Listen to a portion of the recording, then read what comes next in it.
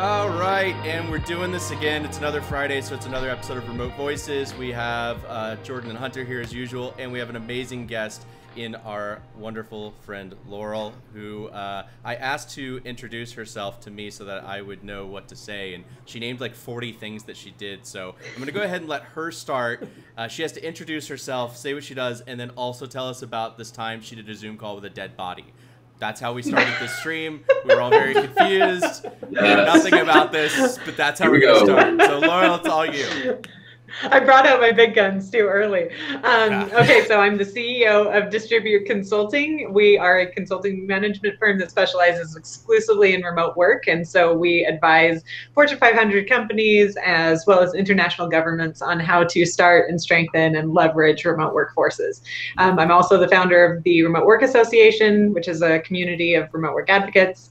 And dead body story. So I've been a remote worker for 13 years. Yeah, so I have seen, I don't want to say that I've seen it all, but I've never met anybody that has topped this story, which I'll give you the short version.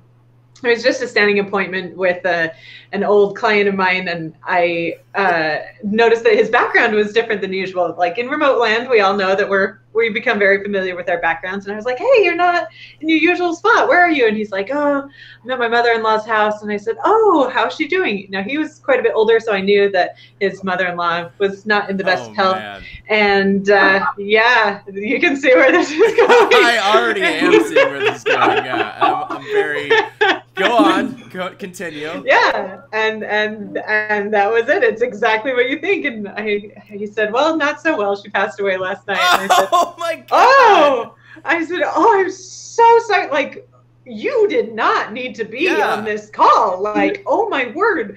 And then he's like, oh no, it's okay. We're just here with her and we're just waiting. And I said, wait, what? And I'm just trying to process all of this information, and before I know it, he turns the webcam, and there she is, and I was just like, ah! Like, I mean, what people don't understand is, like, in remote land, video calls, it's your office, like it's a very real space for us, right? So I honestly felt like somebody had just wheeled a corpse into my office. I was totally derailed for the rest of the day. It was bizarre. So there's my story about what were you guys talking about that was so important that he felt like he still had to show up to the call? Oh, that's insane. Well, that's the thing. Like, it was the most bizarre thing. He had scheduled the call the night before. Like, he was already there. He already knew that she may have already passed by that point. I didn't ask, let's be honest. Oh my God. It was just like a catch-up call. It was nothing. That is wild. Nothing. Everything about it was just bizarre. Maybe she just maybe he didn't like her. Yeah, good stuff. But on that note, let's get started. All right. Yeah, who knows? Who knows? Yeah. That's our first one. I didn't pick any of these. I don't know what these are about. Let's see. Can you really build tools for remote teams if your team doesn't work remotely? And I knew this for sure. I've heard many times that people just gave a lot of shit to Slack because they were adamant against remote work. Like, they were like, we will not let our engineers work remote, yet they build a tool that they tout as a remote work tool. So I don't know, Laurel, what's your immediate reaction to this? My immediate reaction is, this is funny because I actually commented on this thread. Oh. So I do have a very real reaction to this, which is, of course it's possible, right? Like, anybody can identify a gap in any industry. It doesn't have to be your specialty. Anybody can think of an idea. However, I think the advantage is in the long term. If you are a remote team, obviously your research and development processes are going to be real time. You're going to be continually developing product research and development ideas. And so I think long term, you're not going to be as strong as your competitors if your entire experience is based on an idea as opposed to ongoing research. I've always thought that dog fooding was just so important in product. Like, you have to be using it. I know somebody the other day tweeted, does Figma Design use Figma Design to design for Figma? And I think the answer was definitely yes. I mean, they have to. That's the only way they're going to find gaps in their own product, is by using it for its own intended purpose. I don't know. I've always felt it was weird that Slack was so adamantly against remote, because it signaled a problem that they weren't able to solve the problem themselves. I don't know. That's where I see it, is like it's like a weird lazy approach to product. If you can't fix your own problem, then your product's not ready yet, you know. You need to be able to fix it. Not understanding your consumer profile. Like if Yeah. you can't adapt to the needs and really understand the mindsets of your consumers, then There's so much stuff in like you're shooting Yak. yourself in your foot. Yeah, there's so much stuff in Yak that like Jordan and I will go back and forth and be like, this isn't working because we're using it and we realize that this is not working, so we have to fix it or we have to change it. Or we have to add a feature, remove a feature, whatever it is, because we like see it in real time as we're using it. I don't know, Hunter, like what are your thoughts? I'm sort of torn on this one because I know that I heard a story when I was in LA that the Facebook team, they were having trouble working with teams that were in other countries. So like users in India, for example, don't have as great of internet connection as they do, let's say the United States or in Europe. And so what they did was they took the entire like IP address, like the entire building in this one Facebook office and brought them all the way down to the same internet type. I don't know how it all works, but basically they forced their engineers to see the problems, and they said that they ended up solving all of those problems. So that's sort of like an anecdote, but that's what I see here is like, I feel like you need to at least experience remote work even one day a week to know what the problems are. Because I 100% agree with that. I think that's a great idea. Throttling the internet connection just so you can get a feel for what it's like in a third world country and how they access your product. I think that's crazy important. Jordan, what do you think? Yeah, I mean, I think I agree with you, Laurel, here. Like, I think you can build a product. I mean, really, you can do anything, right? But I think you don't get the magic until, like Hunter and you said, you experience it for yourself. I think it's one of the things you have to kind of go through to know the real problems and how to really solve it. So maybe the answer is you can build tools, but at some point you will hit a wall if you're not dog fooding. You have to like experience what your users are experiencing to, you know, truly do it. But I mean, this comes back to what I say to a lot of VCs is like, they continually ask us a lot of times, like, well, what is, you know, what's the difference between Yak and a lot of other products? And like, one of the main things that I always talk about is that I've always seen other products in the space treat remote as a problem because they think that it's like an issue that everybody's not in the same office. And I'm like, dude, no, it's a superpower to like be able to focus and be on your own and like be heads down. And all these other products are trying to approach it from like well, we're going to fix the remote problem. And it's really just like you need tools that understand remote and are built for remote, not to like slap a virtual office on top of it or like make everybody feel like they're in the same location, because it's actually like helpful to not be in the same location. I don't know, Laurel, like have you what's your stance on that, the like remote is a problem we need to fix type of thing? Oh, this has been my messaging for the past decade is everybody is not seeing the wood for the trees, right? They're so focused on, like you said, that it's a problem, it's a hindrance, or that it's just a convenience, that it's all about employees being able to wear sweatpants and sleep in late. Yeah. And my entire career exists because my messaging is, no, this is a business strategy to leverage. There is so much profitability to be accessed if we leverage this as a model. So yeah, I mean, there's productivity cost savings and there's employee retention benefits and recruiting costs and like all of these things that just go on and on and on. And so businesses, if they, for once, if they would focus more on the bottom line, that's where they would see the most satisfaction. Yeah, definitely. I think it's a managerial thing. Like I've seen so many product leads and managers that they don't want to like release the reins. Like they're afraid of what would happen if their team went remote. And I feel like if you're building a tool for remote, you have to have this thing in mind of like being able to change that behavior. What does your product do to get somebody to the mindset that remote is not this scary experience? It's actually this liberating experience that allows people to work better, work in their environment. But yeah, I don't know. I'm bullish on this. I think like you have to be working remote to build a remote tool, because I see too many tools building it from the perspective of like, oh no, we work in an office so that we can start to make remote work more like an office, because that's the environment we want to build for a remote team, versus us as like, we will purposefully, like we did this when we were building Yak, is we went a whole day using only voice communication just to see how complicated it would be to like not use Slack or email at all. And then same thing, like we will go work remote, like Hunter will just like go to a coffee shop just to like see what it's like to work from a coffee shop all day long, without like your own equipment, without your quiet space. Oh, it turns out like I need headphones on all the time because I need to focus. Maybe we could build things around like, you know, hands-free mode on headphones. Like you start to like find things once you experience it for the first time. But all right, let's go to the next one. I'm playing a little bit of roulette here. I don't even know what I'm bringing up. Oh, I love this one. This was mine that I got to put in. I don't know if you guys saw this, and it's Google, so who knows if it will like even exist. It could just like be vaporware that never gets made, or they'll make it and tear it down in like 3 weeks. But essentially Google's working on this thing that will basically replace audio that is lost. So like if there's packet loss in like a video conferencing call, or like what we're doing right now, they're going to use AI to essentially like mask that break and replace it with like AI audio, so that you can't even tell that you had a poor connection, because it could figure out kind of what you were saying and improve the actual vocals at a network level, instead of worrying about what you actually said having to transfer over. And this gets into some creepy dystopian future thing too. We're already talking about like deep fakes, where you see President Trump or Biden saying something that like they didn't actually say, and now it's being done in real time over a video call.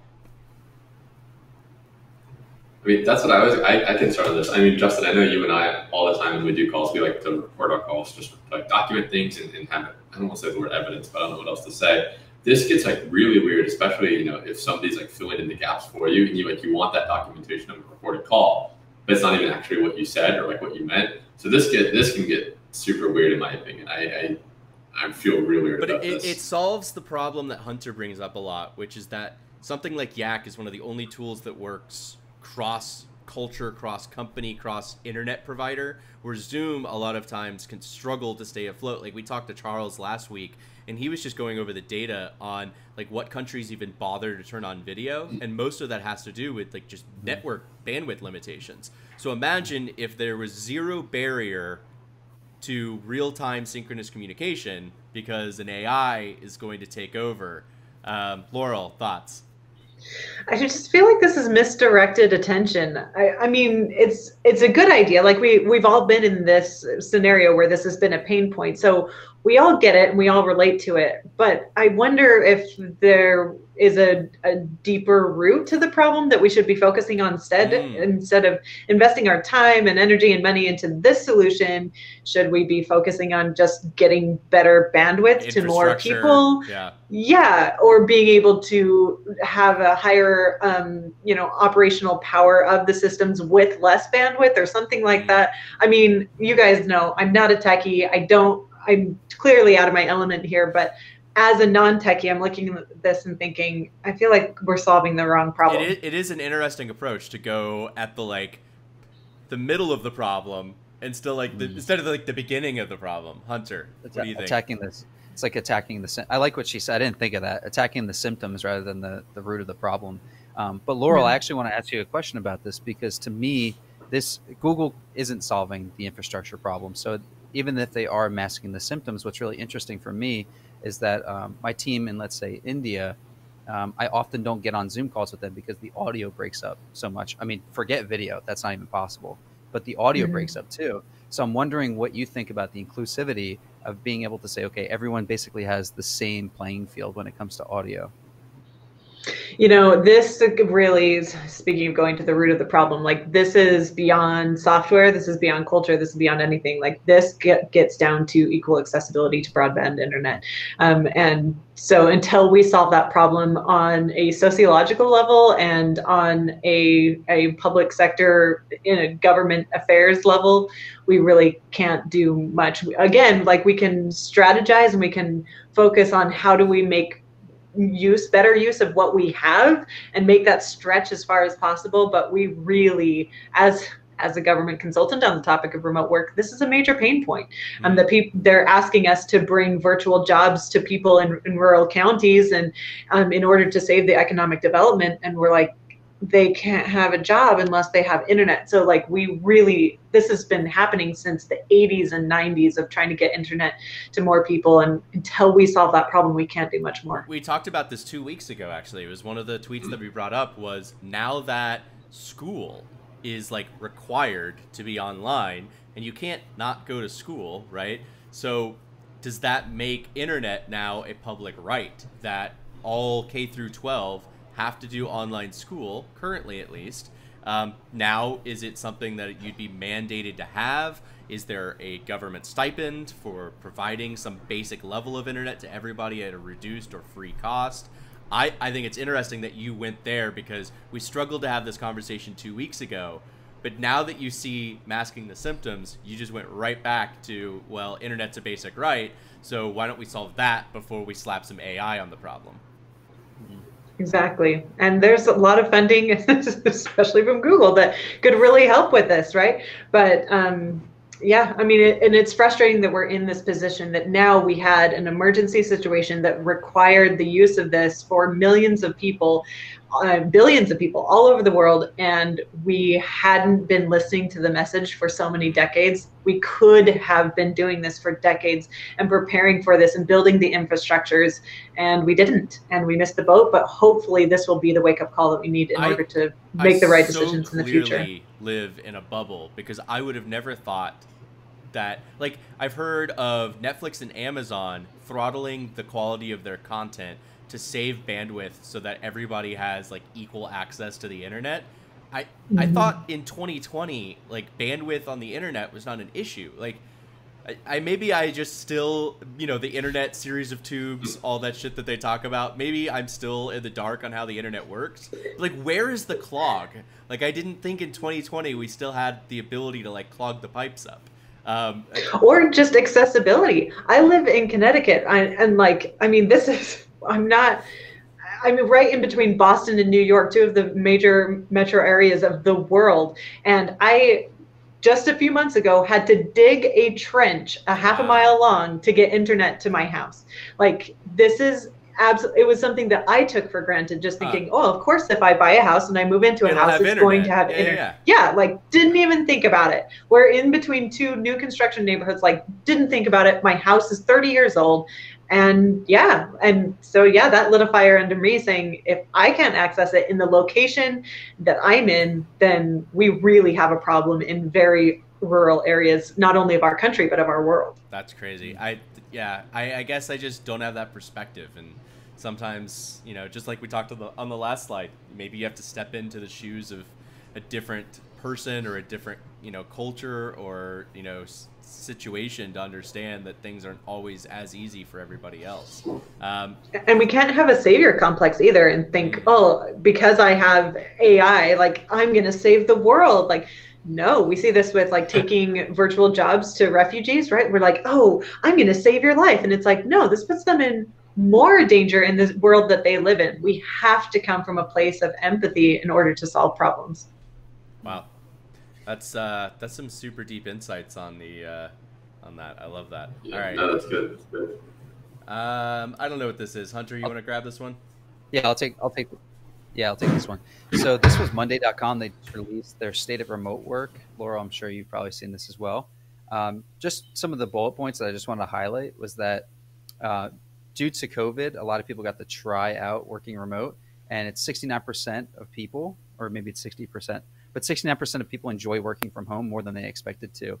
So I just kind of want to like open up the floor, because I think a lot of people weren't trying remote because they expected that they wouldn't like it. This was mind blowing to me that people are actually liking it, especially given the circumstances. Yeah, so I have a lot of thoughts on this. We're in a very tricky situation right now, because allowing remote work and truly adopting remote work for the long term are two very different things. And so people are saying, yeah, this is fantastic, and I want to do this. And then we're, just like we were talking about before, it's stuck at the mid-level management for final approval. So again, if we zoom out, go to the root of the problem, then it is more of a situation of, have we updated the infrastructure of the company for this to be a viable business continuity plan? We can't just say that something's fun and easy and expect for this to become the new normal.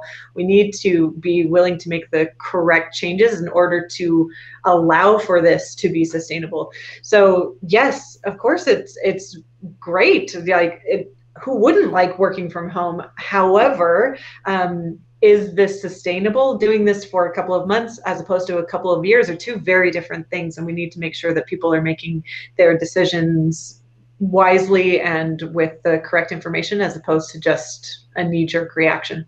I mean, I'm surprised by this figure because the response that I've seen, well, I mean, I've talked about this a lot, is I think we're going to see two things, right? You'll see companies that never go back and they're remote, this was amazing. And then you see a lot of companies that were like, this was horrible. We hated remote work. It didn't work at all. Remote sucks. And, you know, we're never going back to it again. And my immediate reaction to that is always, well, like, yeah, dude, it was born out of a crisis. Like, you weren't prepared. You didn't have the tools. You didn't have the processes in place. No one told you how to do this. Of course, it was a terrible experience for you.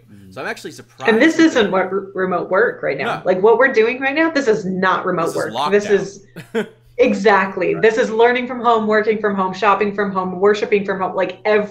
No.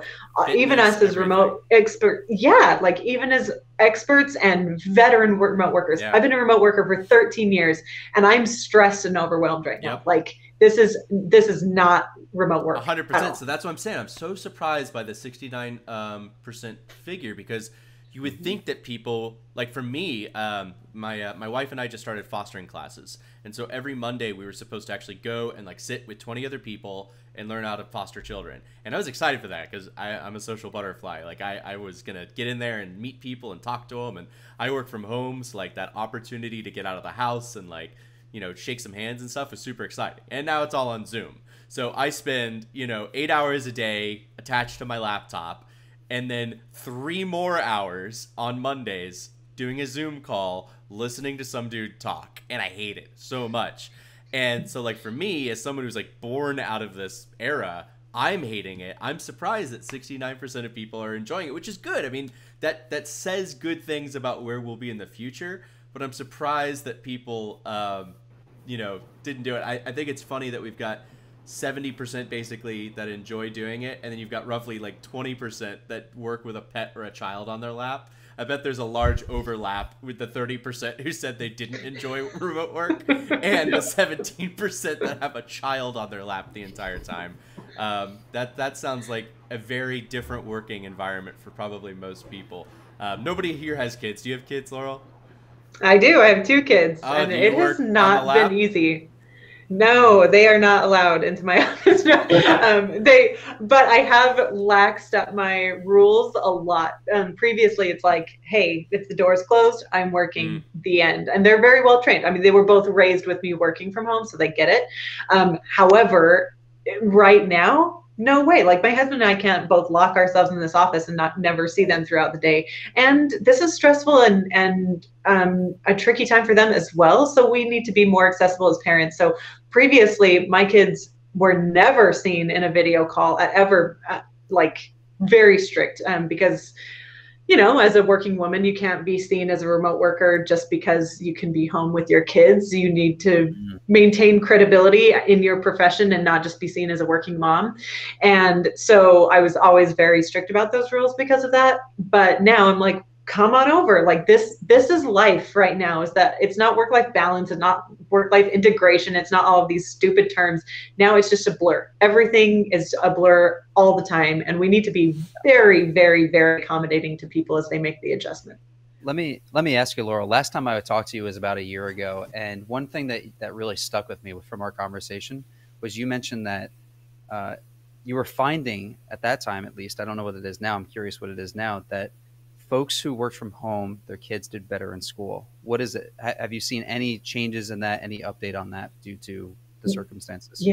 Yeah, there are so many reciprocal effects of remote work that are so fascinating to see because, there's just more accessibility of family dynamics. This is part of what we research at the World Economic Forum is what are the ripple effects? Yes, this is good for business output. We know that. Yes, this is good for work-life balance. We know that. But what is happening outside? And we're finding lower rates of childhood obesity, of environmental sustainability, of latchkey kids can maybe be a term that is left in the past. Like all of these sociological impacts are something that are really, really fascinating to watch. That's awesome. I love these facts. I'm just reading through these, Hunter. Like 28% eat meals that are healthier. I think that's super interesting because I've noticed myself, I'm eating healthier. But Jordan, you don't even cook. So are you eating healthier, or are you just throwing no, pockets? Bro, I've been sending you snaps. I've been cooking. I've been a cooking fiend lately. But jokes aside, I have been eating a lot healthier because when you're not getting home super late, it's easier to like make dinner versus sometimes when we stay at the office late, it's like 9 p.m. I'm like, I don't want to cook, right? But I am eating a lot healthier, so that's really interesting to me. I found that I feel much better because I'm at home all the time. I'm not tempted to grab something on the way home. I'm actually snacking more, which I'm not a snacker, so like I just never do. And I think that's actually helped me stave off a little bit more weight because I'm not eating these gigantic meals really late at night because I got home late and like had to make this big meal because I was starving because I didn't eat all day. I'm grabbing stuff like carrot sticks throughout the day or whatever. And then when it comes to dinner time, I'm like not loading up. Like I have like one piece of chicken and not like chicken and bread and pasta and all this other stuff. So it's interesting how staying at home has forced me to actually eat healthier real food. Whereas when I had basically the world as my cornucopia, I could go anywhere, I still relegated to just like eating Wendy's instead because I was tired and I just wanted to like grab something to the drive-thru. Yeah. But you're a mom, Laurel, so are you cooking and working? Oh yeah, but I love cooking. It's part of my how I turn my brain off from work at the end of the day. Is I go cook dinner. Exactly. Yeah. But I will also say that often I'm asked the question like, what is your favorite remote work tool, right?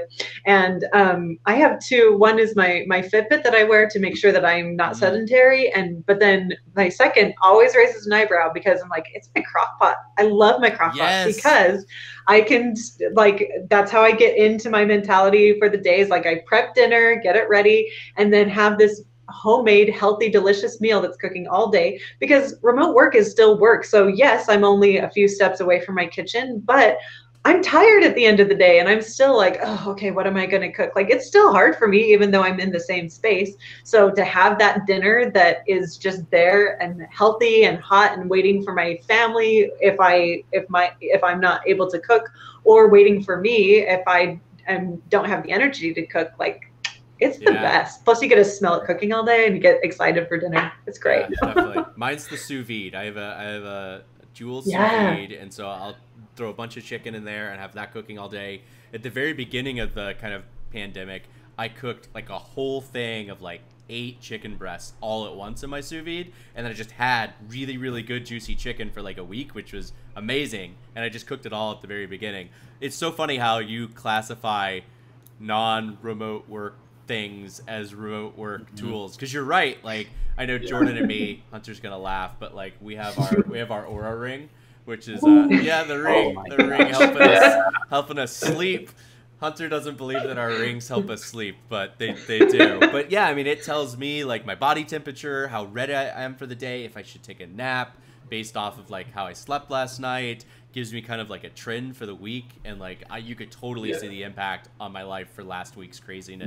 What's really interesting about all this, to like sum it up, I don't know about you guys, but one thing I have noticed is that a lot more structure is in my day because of like working remotely. So like I know at this time I'm going to do this, at this time I'm going to do this, and then like at the end of the day I know I'm like that's when I'm done working, and it's really interesting. There's no like anarchy of like, oh man, at the office this may happen, this may happen. Just like boom, boom, boom, boom, boom, lots of structure. So that's really cool to see too. Well, and that's just representation of what's happening in general, is that as a remote worker, you are a self-manager, both of your professional life, but also of your personal life, which now are all one thing. So you have to be in control of that, of, hey, I'm not doing well at work, I need to sleep better, or hey, I'm burning out because I'm not eating a good dinner at the end of the day, or whatever. Like all of our professional decisions merge very closely with our personal decisions, and we have to be responsible for all aspects of our self-management. So I'm not going to start working until this time, and then I'm going to take a break for lunch so that I am eating healthy and stabilizing my metabolism. Then I'm going to go for a run at 3 o'clock because I noticed that I have a big mental block at that time. And then I'm going to come back, like that's our responsibility. And it helps so much professionally. Definitely agree. All right, what do we got next? This is actually really the same thing if you think about it. This was basically this concept of a CEO of a 400 plus employee business says working from home is working well. So well that he says he might not renew his San Francisco lease to save 10 million a year, which is just like an insane number. I can't even imagine throwing that into our runway for Yak. Like, if we had to tell somebody we spent 10 million just to like exist in a building, that blows my mind. And then just doing offsites, which is what, you know, the Basecamp guys always talk about, is that they do like an offsite once a year, like this huge blowout 1 week offsite, and that is what their team morale and like seeing everybody and get together. They do like group projects and stuff. It's just so interesting that someone who is so clearly baked into the deep real estate side of non-remote work is just like, oh, this worked great. Like, we could save 10 million a year. So, you know, Laurel, I'm curious, do you think that's real? Like, do you think that's going to be a thing that you see a couple companies do? Oh, absolutely. There was a study conducted by Gartner just last week that talked exclusively, not necessarily about real estate, but just that CFOs in general are seeing the savings so much that they're saying, oh, well, we cannot ignore this anymore. And so they're keeping their workforces permanent from this point forward, not going back to the offices and then going back home, but from this point forward, they are now permanently remote workers. Wow. And it's staggering numbers, like 20 to 40% of enterprises, like insane. It was, as remote work consultants and, you know, industry thought leaders, it was kind of this 1-2 punch when the big wave of remote work conversations and media attention came. That was the first punch, but then that report was the second punch, saying not only is this speeding up the industry in general, it is happening right now. So yes, we see this on a massive level. With our real estate consulting that we do distribute, it's more about the conversation of how do you leverage, like what is the right decision? Because obviously if we have every single company all of a sudden just ditching all of their offices, we're going to have a real estate crisis. So there's, you know, economically, we're not doing great already. And so we need to make sure that we're stabilizing. So we're helping companies make sense of their ROI calculations and identifying what is the best way to leverage your real estate in the long term. So is it going fully distributed and just never going back to the office? Or is it some type of hybrid model in which you have hub offices in certain locations where you have a high concentration of employees? Or is it turning your office into a co-working space or doing a shared desk option or blank, blank, blank? Like, what makes the most sense for your company? And I think that's a big takeaway with remote work, is that it's not one size fits all. It can and should be leveraged and customized for each individual company. Interesting. Hunter, do you think certain companies are do you think you're going to see a trend with certain companies that do this and other industries that maybe don't? Yeah, I don't know. I do know, though, that I think everybody's going to, at least the big guys, I think they're going to turn their offices more into like what we saw at Google. You know, their Boston office, you walk out of the elevator and it's an experience. It's not a, I mean, they do work there. That, don't get me wrong. But I mean, it's from getting lunch to all the way to like standing desks that have treadmills attached to them. Oh and my gosh. There's a Firefighter poles to get between floors. Right. And there, I talk about this all the time. There was a full on like aircraft in one of the rooms with like napping pods. Now this was like a resort. I don't see a whole lot of work getting done there, but I could definitely see, like what Laurel's saying, is that these spaces turn from like actually sitting physically next to one another to somewhere that you actually like just come to like be together. So I do notice that online a lot of people are talking about how they're just switching completely from office spaces to offsites. And so I can see offices just turning into like WeWork. I could just see them exploding from something like this. Yeah, that's interesting. I guess my thing is, how do you justify the real estate investment if it's something you don't go to every day? Like, as a manager, right? Like, you know, Jordan and I are running numbers all the time, and it's if something's essential or not essential. If it became what you just said, which I think is cool. Like, I think you always talk about this, Hunter, just like an office is so important to just like what your employees think of coming to work every day. Like, just, is there good art on the walls? Is it bright? Is it welcoming? Is there good food in the kitchen? Like, it has to be someplace that's like, I guess, inviting. Like, Jordan, what do you think if we put, you know, an office on our runway and it wasn't essential. What do you think investors are even going to say? Yeah, I think it's subjective to, kind of your circumstances. I think if you have a billion-person army, I think like Hunter said, you'll need some sort of office, just at least for the sake of employee retention, because not everybody works the same way.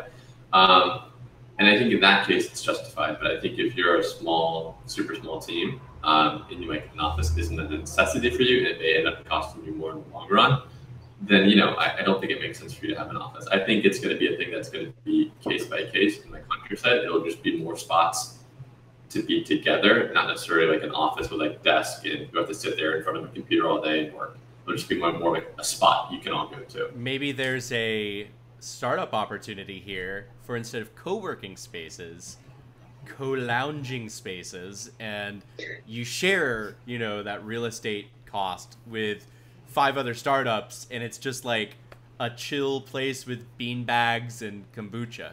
You know what I think of is like I know it's kind of a thing already, but a bunch of startups or like even some gaming teams that have like houses, for example. Like I know like FaceClan, for example, like that, like a house. I can see stuff like that happening, like a house per startup or something like that. That's interesting. All right, what do we got next? I think this is the last one. Okay, the Y Combinator change. Laurel, did you see this news that they changed their pro rata stake? No. This is definitely your world, so explain this to me. Yeah, so from a startup perspective, YC is like you get in and you're guaranteed investment, and they have like these very strict pro rata rights where basically like that's the whole concept of YC is like you get in, you're made for life, right? Like you get the press out of it, you get the investment out of it, but also like you just get in, you do the program, you get money. Like there's no question. So it's interesting. They changed their policy so that investment is now case by case, and their pro rata stake is not as high. So, I don't know if this is a signal of fear in the marketplace of we don't know what VC is going to look like moving forward. Is there going to be money to invest? What's the economy doing? Or is this the reverse? Let's look at it a little bit more positively. We want more people to have access to YC resources without investment being this, because obviously they would have to be so much more strict about who they let into YC if investment is this guarantee. But if it's not, and you just want to think you view YC as like a resource, maybe now you can open it up to more people. And they did their demo day remotely, and I think Hunter, you showed me that they were now even talking about not even requiring people to go to SF. It was just like you could just I don't know, do it online or something like that, maybe. So just to sort of zoom out, I think this is like one anecdote to what I think might be happening, nationwide. So Laurel, I'd actually pitched the conversation over to you. Like, are you seeing? I know you're involved with like governments and obviously real estate investors, so you're working with people that are doing a lot of investment. Like, is anybody changing? And obviously they are, but like, what does that look like as far as like sort of generally? Is money available? Are people investing? Are they shutting it down? Are they just tightening the purse strings?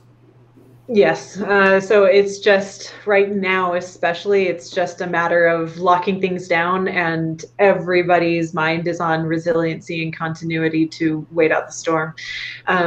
Because, this is not a 3-week problem, and it may not necessarily be a 3-month problem either. And so I think that this is a very micro example of a macro mentality of we don't necessarily want to give up our unique value proposition and sacrifice the culture of our brand. However, we also have a responsibility to our employees and to our community to be responsible. And this is what that looks like. And it probably is going to get more and more drastic over time. But I think, there's just nothing certain about the future right now. Mm-hmm. Jordan, what do you think about the YC badge maybe not being quite as much of a badge, if this change happens? Yeah, I don't know. I think we've seen like a lot of companies. It's like, YC just doesn't seem as exciting anymore. It kind of lost its allure. So I think doing this, to be honest, like cutting the pro rata stake, I think it furthers that, to be honest. It's like, okay, well now more funds are going to get deployed into more companies, which more people will now have the YC badge. And again, just like kind of lessening what it's worth. And also, just, as we've seen and as we've raised, there are gazillion companies out there who haven't come to YC who are insanely successful and are doing it super well. And I think also as we move to a more remote world, I think YC will kind of lose its allure, because part of it, initially was like, you got to move there, you got to go to San Francisco, you got to be on site, but that's just not realistic anymore. So yeah, I mean, I obviously I hope the best for them, but I think this move doesn't help, and then also requiring on-site doesn't help. So it'll be interesting to see what happens. I think you're right, though, that we're moving into a world where it's almost ridiculous to think you have to show up at a physical location for a fixed amount of time to be, successful. Like, there's no way that you guys can run your company without flying here and living here for 3 months. I think that we live in a world where that's not expected anymore. You know what's crazy? I mean, even since we did our first initial race, the very first time, like almost a year and a half ago, until now, even the conversation or like how people approach us is different. At first, it was, oh my God, you're in Orlando, Florida. Now it's just kind of like, okay, you live in Orlando, Florida, and that's kind of it. You move on. So it's super crazy to see, like, even over just like a year, just over a year, like how much things have changed. Well, and just a mentality of risk in general. We're coming out of an economy where everything was really strong. Like, we could have a gig economy. We could have the highest entrepreneurship rates and small business rates because there was just more flexibility for risk.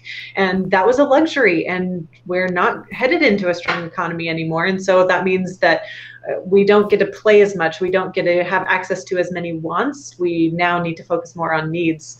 And it's a high and low cycle, and we'll be back in the high again eventually. But right now it's playtime is over and we got to get serious. Yeah, agree. Justin, is that it? Do we have any more? I think that's it. I want to know if Laurel has any more dead body stories. Like, just what's, have you ever had a company that just rejected remote work altogether, and like, what was their reasoning? Oh, that's my job. Yeah, I just want to know, like, what was an executive that was like, we'll never do it. You can't convince us. And now they are. So it's actually, that we can't even get started on that. Because now everybody's an expert, right? Like, literally 6 weeks ago, I was begging companies, like, please be more transparent. Like, I know that you offer some remote jobs. Would you be willing to speak at this conference? Or would you be willing to list this job as remote friendly? Absolutely not. So I can't even list how many hundreds of companies that applies to. But it's not the executives that drag their feet. It's the mid-level managers. The executives are all on board because they're like, well, yeah, like, this is what I do. I'm always traveling to clients and to conferences. They're like, oh yeah, like, I'm a remote worker, and they love it. The mid-level managers, those are the ones that are responsible for the results, and they're so ingrained into that sensory management. I can see productivity happening, and so it's the most threatening for them and their perceived job security. And so they're the ones that kick back the most. So not really interesting story there, other than like all of the self-proclaimed experts now that everybody's a work from home expert. That was super frustrating to see. But the other side, just to circle back where we came from, the other funny stories that I have also relate to video calls. And I'm a very big proponent right now of like Zoom backgrounds. If you don't have a clean, simple background, put on a Zoom background, because the number of disasters that I've seen behind people, I don't ever want to see again. But also, don't have video calls from bed. Like, there's so many calls that they're like lounging on their bed and like, or they're laying back and the laptop is like on their chest, so it's just like a view of like the bottom of their neck. I'm like, this is wildly inappropriate. And it's like not anything that you want to stare at for like 30 minutes to an hour. Is like the underside of and feel like you're in bed with them. I'm like, this is super cool for a professional meeting. That's how you close deals, Laurel. You got to get in bed with them. Literally. Yes, that's right. That's right. Wow. No, that's so true. We should do like a series on just like video etiquette, just like tips and tricks on like how to not look like a. We actually, jokes aside, we should, because I mean, even Hannah, for example, she, like, some of her coworkers, they're all going remote for the first time, and it's just like, oh my God, it's like the Wild West for them trying to figure it out. It is. Well, and there's a lot of culture to navigate, because you don't have like power shake, handshakes, you don't have power ties, you can't really make eye contact. Like, this is all very new territory. So people don't understand what professionalism looks like in a virtual world. Well, I like your background. So I was noticing the other day that like just a general tip is to do it against a blank wall, because you don't have that BBC reporter problem where it's against an open door where the door could open and like stuff could happen. Because like even if your scenario, if the door opened in your office, you could take care of it, before it comes into view. Like my wife just I'm looking at my door. Exactly. My wife just walked in and needed me to unlock the car door, and I could just like look here, give her a thumbs up, and she didn't come into the view. It wasn't distracting for everybody. I mean, Hunter apparently is in front of one of the like paintings from the White House of like, dead presidents. Like, I'm a golfer, so this is not. Never. Well, it's counterintuitive.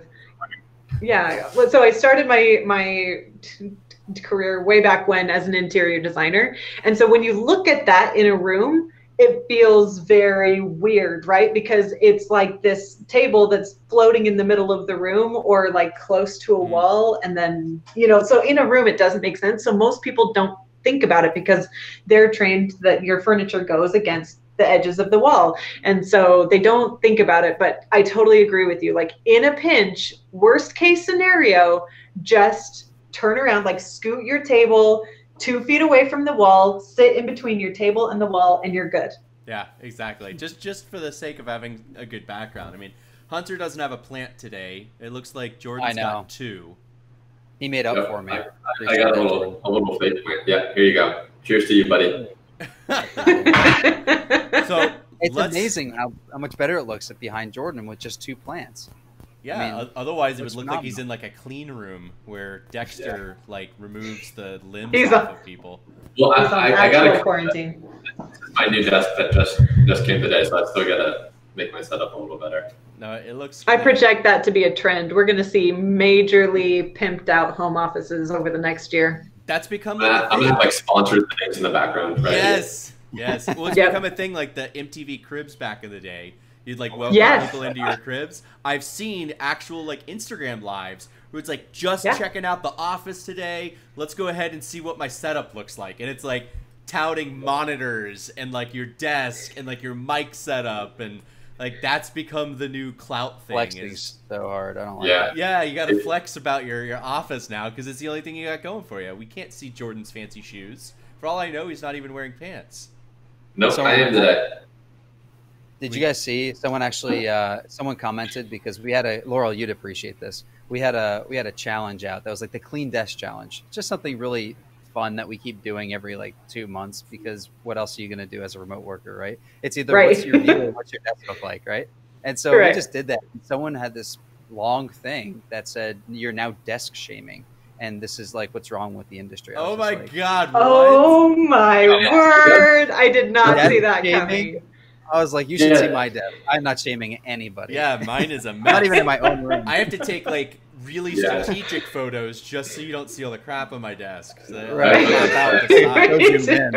I have this is from like here over is all that looks clean. Yeah. Jordan moves all of his furniture out of frame so you can't see it. No, I'm not kidding. My old desk is literally right here. Everything to the left of me is so messy. It's this just is like just like my window. It is. It's just this is absolutely. And Laurel, just like you said, there could be a dead body to your left, you know? Oh, nobody would ever know. So as long as you don't move your webcam and show us, then we're none the wiser. That's so it's okay. That's right. That's right. I've been very busy in quarantine. What a way to end it. I love it. What a way to end it. So, Laurel, we're going to have you back. Yes, and thank you. We're going to do like a tips and tricks video with you because I think that would be really tight. That would be so fun. Where can people find you online? How can they get in touch with you? How can they tell you apart from all the remote work experts that are floating around? Well, let's see. How do you tell the difference? If you ask me a hard question, I can answer it. Let's say that. Okay. And most other people can't. And honestly, that's how I screen my own consultants, is I just have a video call with them and I just take it to a really deep level really fast. And if they can match my speed, then I know that they've been at this long enough to think deeply. And if somebody says that remote work is not ideal, that's a winner, because they understand the pros and cons, right? Like everybody else is just such an evangelist. They're like, yeah, this is the best. And they're just capitalizing on SEO. And it's like, no, you can't really understand what it's like to facilitate a change management process unless you know the bitter and the sweet. Not a one size fits all. Right? Yeah, exactly. Well, awesome. So yeah, distributeconsulting.com, remoteworkassociation.com. I'm the only Laurel Farr on social media, so it's pretty easy to find me. Just look for me on Twitter and LinkedIn. We'll drop some links in the show notes when this goes up on YouTube, so we'll make sure that we plug you and get some people to contact you. So thanks so much for your time. This was awesome. Thanks for having me. This was super fun. Long, so this was super cool. And yeah, let's go ahead and cue it out. Cool. Thanks, guys. Yeah, thanks. Yes, you guys.